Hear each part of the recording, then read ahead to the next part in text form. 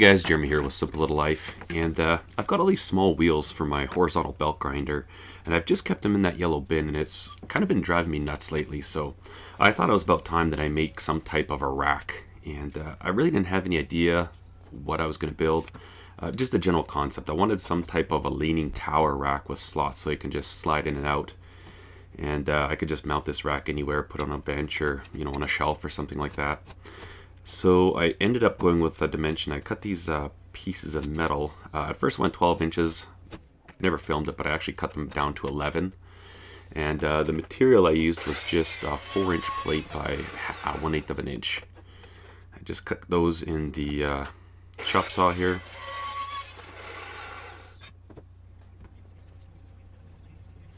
And then I tried just to find a good placement for the very top wheel so I would know how narrow to make the top of the rack.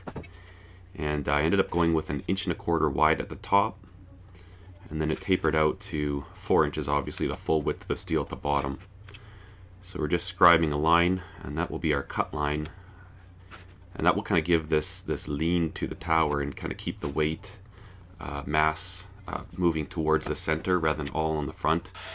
Kind of like a dumbbell rack or something like that. So just cut it all up in the bandsaw.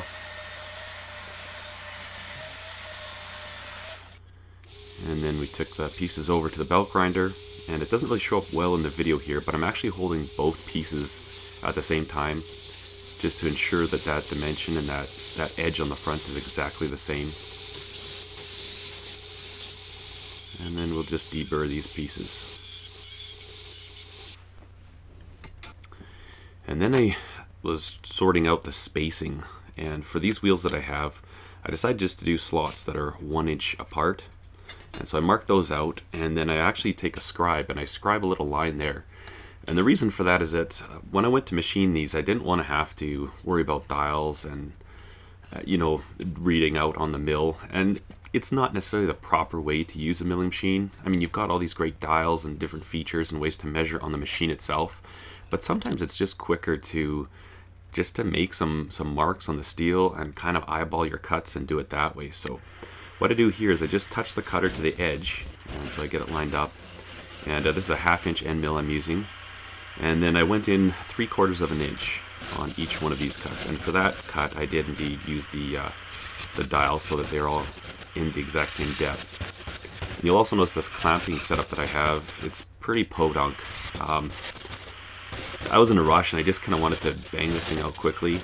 That's definitely not the greatest way to clamp material in your milling machine. I wouldn't recommend it, but I tried it for a bit and it was working. And you actually notice the material moved just a touch there at the end, but it ended up working all right. And then I took it over to the horizontal belt grinder, cleaned all those up, deburred them, and I also kind of opened up that opening, just put a little chamfer on either edge, just so as I go to place the wheels in, they would just kind of guide themselves into the slot. And then I went with 2¼ inch spacing between those two side plates, and I chose that because I wanted those plates to be quite snug with the inside of both bearings. The reason for that is that the 1/4 inch wheel that I have actually has a shoulder machined onto it, and I want it to rest on the shoulder, so right as close to the bearings as possible. And so for the base, I just cut out that 3/8 piece of steel, and then I cut out a few pieces again of the 1/8 material at 2¼ inches wide. And I just measured how long I need this top plate to be. Just kind of eyeballed that, marked that out, and then we'll cut that. Clean all the parts up on the belt grinder and get it ready for welding.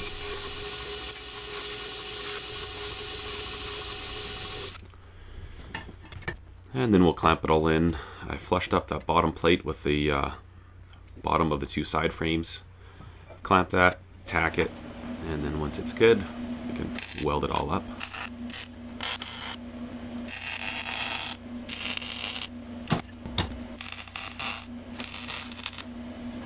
And then the next piece that we will weld is the top piece. And at this point the frame was not quite square, but I'll show you how I dealt with that in just a minute. So here's the top plate that we're going to tack on, and it's fine to do this because even with this welded in place, I can still move the frame side to side to square it up.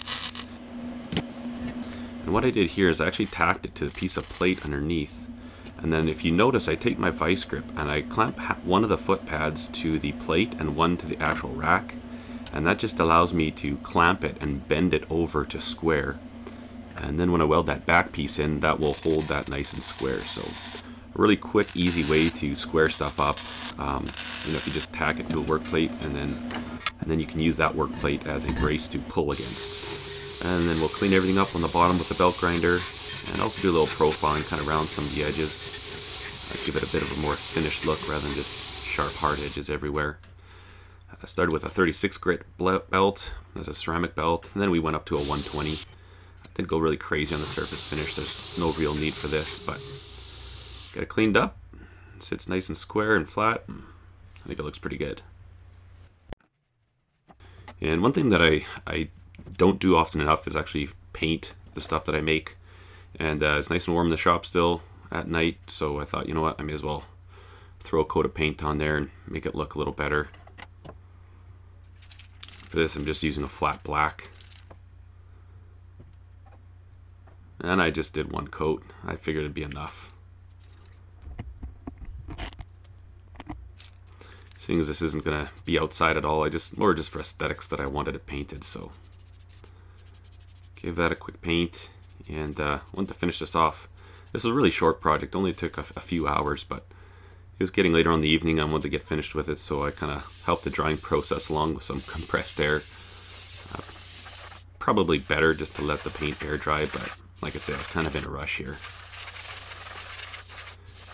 So just blow that off, and then you know what, I figure we may as well go ahead and put a stencil on there. So I just have these simple little life stencils. I've got a few sizes of them. I had laser cut, and just hit it with a little bit of, I think that's coyote brown or desert tan or something like that. Just some random paint I had laying around. And there she is, all finished up, and we can load it all in there. Works really well, and it's nice to actually have all of my my wheels organized and easy to access.